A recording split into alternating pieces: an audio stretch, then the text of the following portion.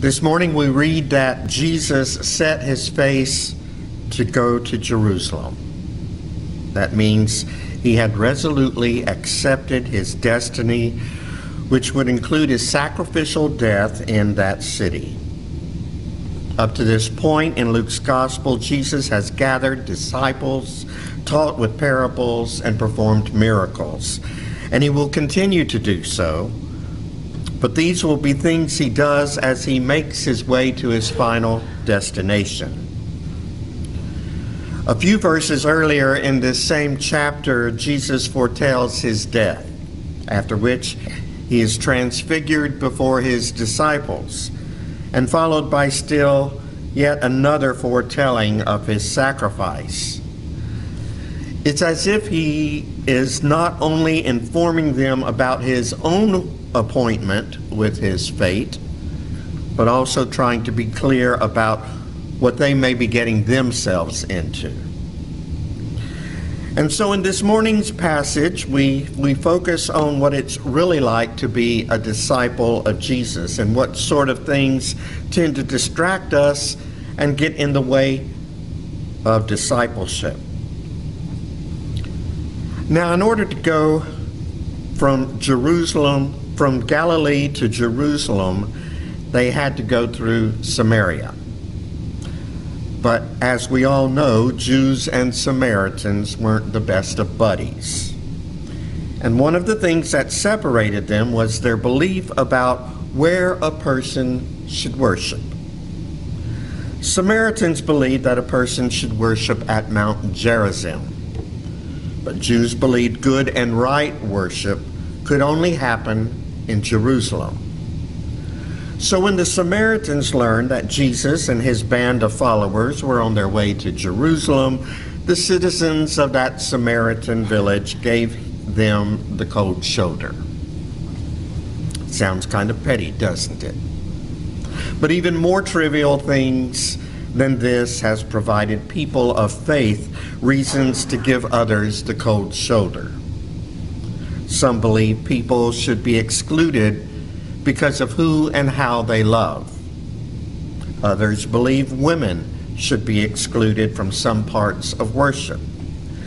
And still others believe their path to God is the only right and true path. And if you believe differently, well, praying that God would command fire to come down from heaven to consume these sinners, heretics, and infidels is within the realm of possibility. Ironically, religion, the very thing that is supposed to create a sense of community, often separates us from each other. Instead of love, peace, and compassion, it gives way to attitudes of self-righteousness and conflict. Such was the case in Jesus' day, and such continues to be the case today. Next, Jesus encounters someone who promises to follow Jesus wherever he went. One gets the sense that the person knows nothing about Jesus or his mission, but maybe he had learned they had lots of potlucks and served up some really good chocolate chip cookies. Or maybe the person received the respect and compassion from Jesus that they had never received from any of their own people. Or maybe they saw discipleship as eternal fire insurance, so to speak. Follow Jesus, and they managed to avoid an eternity of hellfire and damnation. Maybe they had heard rumors that Jesus had said, "My yoke is easy and my burden is light," and that sounded real nice to them. But Jesus gives the person a reality check and points out that discipleship is not all roses and daffodils. He doesn't even know where he will be sleeping from night to night, and those who say they love him will, in fact, betray him.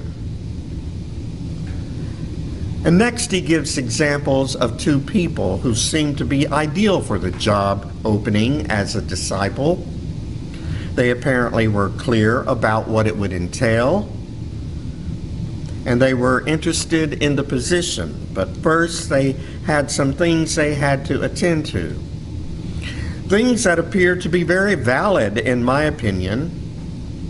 One needed to tend to the burial of their father, and the other simply wanted to say goodbye to their family. But Jesus had a mission to accomplish, an urgent mission, and there was no time for delays of any kind. The time was now. No time for any but firsts. A week ago, the board of directors sat down and evaluated the church's mission. We took a look at who we are and what we believe God has called our church to be doing. We came up with 5 priorities, those being spiritual development, inclusive and creative worship, compassion ministries, taking a stand for justice, and providing a sense of community and connection. Upon an honest self-appraisal, we came to the conclusion that there are things that have gotten in the way of accomplishing our mission, things that have taken priority over our mission, things that have become a distraction, causing us to shift our focus away from the urgency of our mission, away from being our best and from doing what God has called us to do. That's called confession. And so we committed ourselves to change. We refocused on our mission, and we talked about how we as a church can do better. And hopefully you will begin to notice some changes in each of these areas, and soon. That's called repentance. What should be taking priority in your own life? What is keeping you from being your own best self? What areas could use some improvement? Maybe life has become one task after another and you're just plain tired. Maybe God has been calling you to take a break from the rat race and experience Sabbath rest. Have you responded by saying you will certainly do that? You're even looking forward to it. But first I need to take care of this person. But first I need to check off some things from my to-do list. But first, maybe God would like it if you started loving yourself more. Well, that certainly sounds good, and I would definitely like to love myself more than I do. But first I need to shed a few pounds. But first I need to find a counselor I can afford to work on my self-esteem. But first, maybe God wants you to get out of yourself and start loving your neighbors in a way that impacts their lives. And we respond to God with words like, I understand where you're coming from, and I would really like to contribute to the agencies that are making a difference. But first I need to get my own finances in order.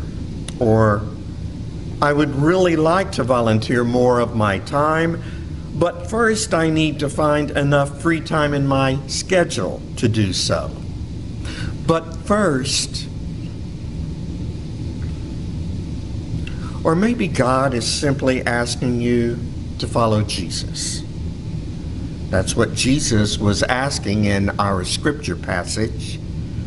Just follow him. Well, yeah, sure, but first tell me about what you expect from me.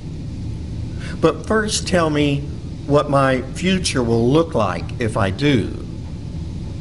But first,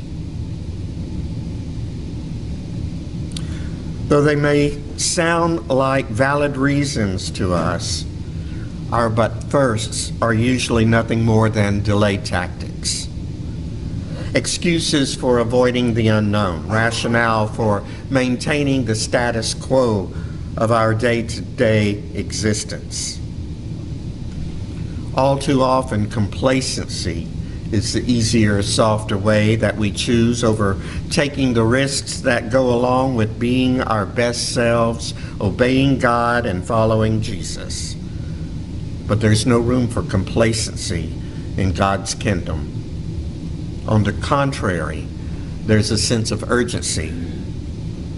There are people who are literally dying for a glimpse of God's presence in our world. And we, you and I and this church, have been called to reflect God's presence to others.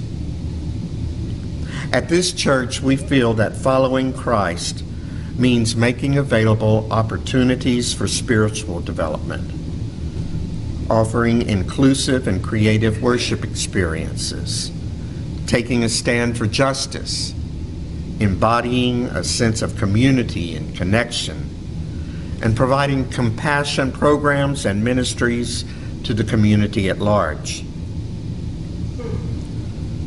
But what does following Christ look like for you as an individual?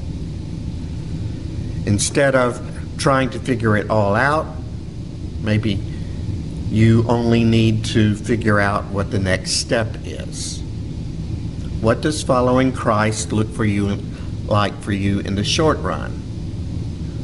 What is God wanting you to do just for today? And what is keeping you from doing that? Is it fear of the unknown? Maybe you're afraid it will mean change, and no one likes change. Is it fear of having even less money or time than you already have? Maybe you're afraid that following Christ means your finances will suffer, or you'll have even less time to spare than you're currently willing to sacrifice. Maybe you have every intention of following Christ, but first, may we throw off the chains and shackles that bind us and keep us from being our best selves. And may God grant us the courage to follow Jesus, trusting that all shall be well, and all shall be well, and all manner of things shall be well. Amen.